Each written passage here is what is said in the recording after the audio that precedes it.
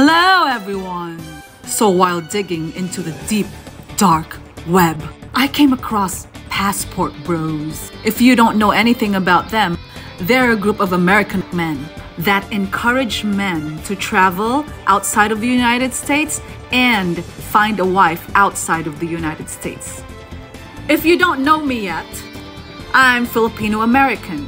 Although I identify as indigenous, my ancestors were born in the Philippines, so I'm Filipino American.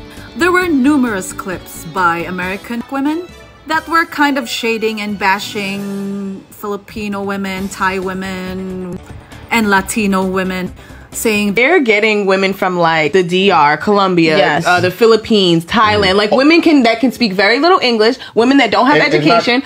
Since I'm Filipino, I'm gonna talk about Philippine statistics versus American statistics. 79% of Americans are literate, while 99.27% of Filipinos are.